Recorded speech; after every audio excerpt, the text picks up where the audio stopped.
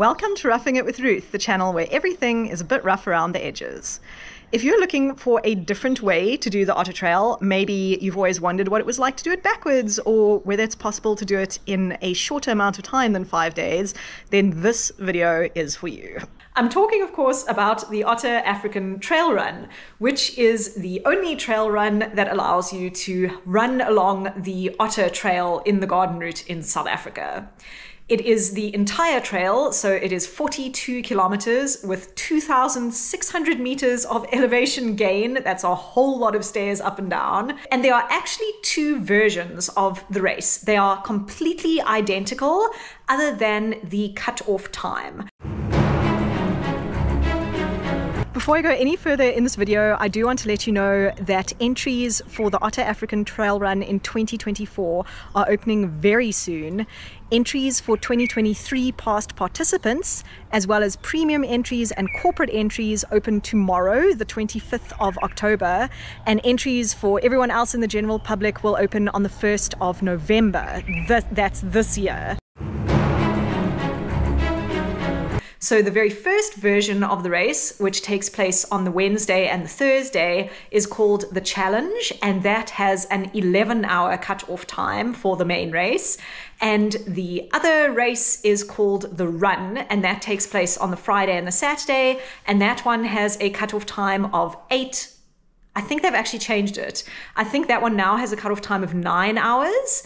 But you can always go and check the Otter African Trail Run website, which I will put a link in the description to if you want to see the most up-to-date information about all of that. The Otter African Trail Run is obviously a very exclusive event because it is such a sensitive environment that they are putting runners out into. They are very limited in the number of runners that can be put out there. So it is a very expensive race and it does sell out extremely quickly. Another thing that you do need to remember about the Otter African Trail Run is you do have to do a compulsory seeding event called the prologue the day before your race. So for the challenge, that would be on the Wednesday, and for the run, that would be on the Friday. That is a much shorter race, around 4 to 5 kilometers, and you run that and then you get placed in a seeding batch for your start on the actual race day. When you go to registration, you might be tempted to wear your running shoes because after all, you might want to just grab your timing chip and go and run the prologue right away. But my suggestion is to actually wear a different set of shoes to registration because they will ask you to give them your running shoes so that they can clean them for you at a cleaning station where they just brush all the debris off and then put them through a kind of disinfectant bath just on the soles of the shoes. And that is to stop the spread of alien vegetation and seeds onto the trail.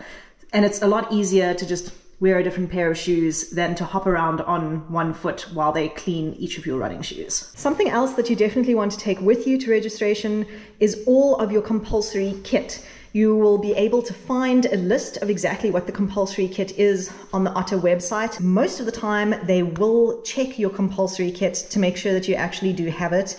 And if you get to the end of the race and you don't have an item, you will receive a time penalty. There's usually also some type of documentation that you will need to print out and bring with you.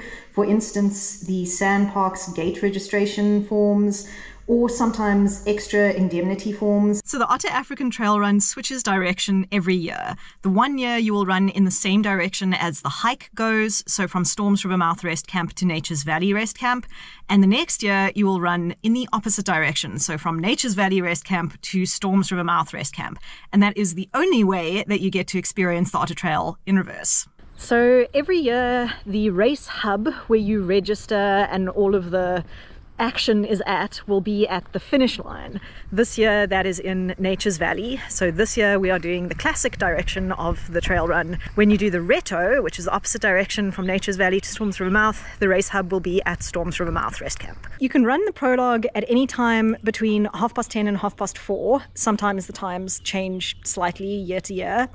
But my recommendation is if it is raining or if it has rained recently, try to do the prologue as early as possible before all of the other runners churn up the mud. So I've just finished running my prologue And unfortunately, I had to concentrate so hard on the new prologue route that I didn't really film it all. I think I took one tiny little clip going over a river at one section.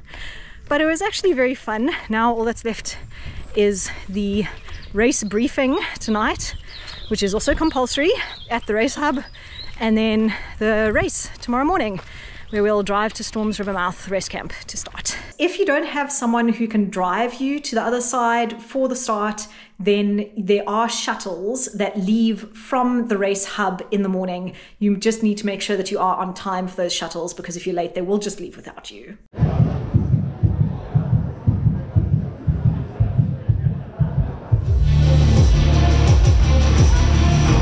So pack a coat. You'll certainly feel the chill out there, but the bulk of the rain should hold off until late Thursday. Okay, early morning start. We're leaving here at 4:30 to get to the race start well in time for 6 o'clock. You need to leave quite a bit of time to get through the Storms River gate. So it's worth remembering that there is a toll road in between Nature's Valley and Storms River Mouth Rest Camp. So whichever way you are traveling, you will have to go through the toll road. So make sure that you have some way of paying for it. 10, 9, 8, 7, 6, 5, 4, 3, 2, 1.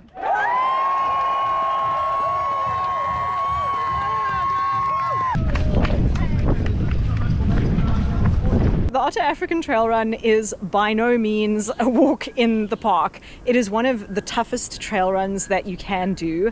Although it is only about 40 kilometers, there is over 2,500 meters of elevation gain. So you're going up and down the whole time, and the terrain is extremely, extremely technical and rocky and uneven. And it's just difficult ground to move fast across. So you do need to be extremely, extremely fit and very agile and balanced as well. On the trail run itself, there isn't really any help out there. It's a wilderness area. You're going to pretty much be out there on your own, so you need to take all of your own provisions with you.